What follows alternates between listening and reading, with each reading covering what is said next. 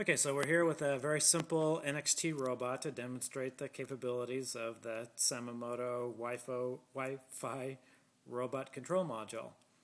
This is just a simple robot from the, it's one of the examples in the NXT kit. And this is the brains for the robot. It's the NXT brick. And then this box here is the Samantha module. It's a Wi-Fi module that talks to the brick through a USB cable. So let's power up the Samantha module and the brick. And let's see, we also have a wireless access point here to provide a network for the phone and the Samantha module. And so here's the iPhone, and we'll start up Samomoto.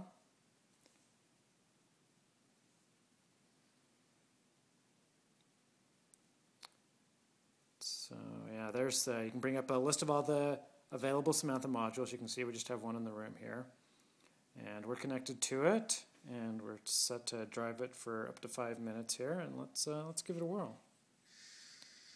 So we're using the Samantha module has 2 joystick controls and 8 buttons that it sends to the robot, and then software on the robot interprets what meaning it wants to assign to those controls. This is a very simple program that we have interpreting the joystick that we just slapped together in a few minutes. But you can see we can drive it around and grab one of the balls here. And obviously the NXT teams are much better at building robots and driving robots than we are, but it's what we have. So there we go, it's pretty fun. Now, as an option, we can bring up the setup screen and use tilt to drive the robot. So we're going to set the robot to use the accelerometer to simulate joystick 1. So we'll start up the robot here. And now we can drive forward and back and turn left and turn right. And that's just a sample of the capabilities that we can provide with the Samomoto remote robot control app.